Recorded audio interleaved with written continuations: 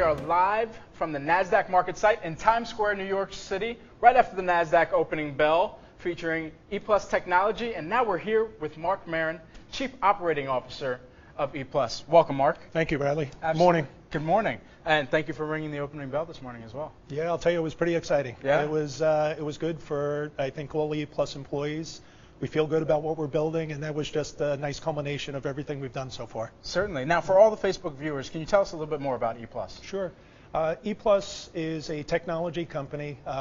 Trailing 12 months, we've done $1.2 billion in revenue. We've got about 1,074 employees.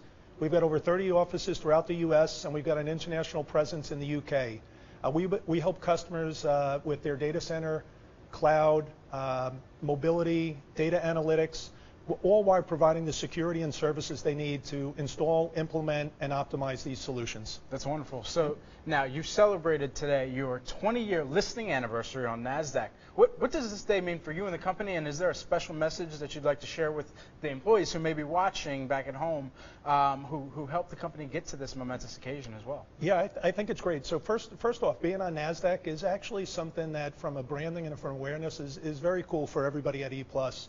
And for the ePlus employees, what we've accomplished over the years and the culture that we have, we feel is second to none. So we think, being here 20 years on Nasdaq is a nice accomplishment. We've got another 20 or more years to go for sure, but this has been a nice first 20 years. Now, at the end of 2015, you acquired IGX to enhance your security offerings. What can you additionally tell us about that acquisition, and how is that integration going thus far? Sure. So for us at ePlus, trailing 12 months, 16% of our adjusted gross billings were in security. So we've made a major initiative to build out our security expertise. IGX helps us do a couple different things. One, they build out our security offerings and expertise.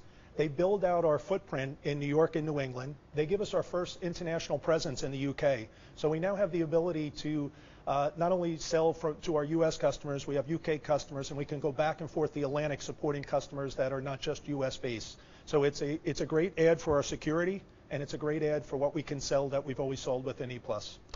So shifting then from the technology to one of your recent accolades that the company received in April of this year, ePlus was named among the 2016 Tech Elite 250 list by CRN, the channel of the channel company. What does this selection mean for you and ePlus?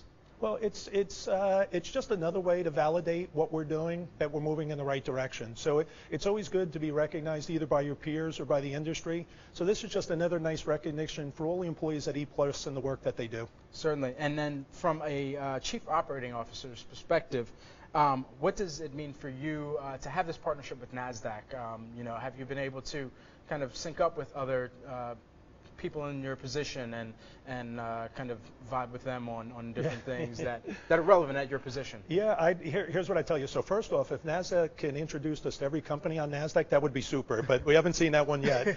But in terms of some of the introductions and meetings we've had, they've been great. So Nasdaq, from an awareness branding has been fantastic, and just being associated with Nasdaq has been great for ePlus. Certainly. So just before we wrap, we do have a great deal of young generation or millennial audience that watches our live feed every day, and we would love to know, because the ambition theme is kind of our ethos here at Nasdaq. Yep.